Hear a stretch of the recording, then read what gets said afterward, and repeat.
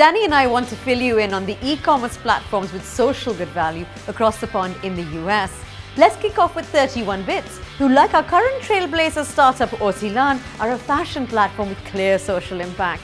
Their beads are made from recycled material, most of which comes from Eastern Africa, and they run a program that gives Ugandans training and a job upon graduation. That's interesting stuff. Now, Shivi and I found a company called Panda Sunglasses. Their sustainable bamboo glasses aren't just environmentally sound, but each one sold provides prescription glasses and medical treatment for one person. Nice. Then there's EcoMom, selling products for babies and children where every item needs to meet more than 15 eco traits just to be listed on their website.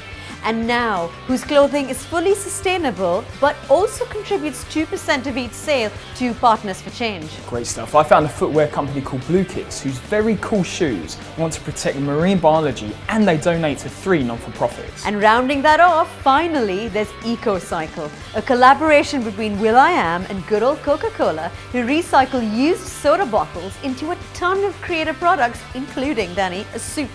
And on that note, we're signing off on this edition's Across the Pond.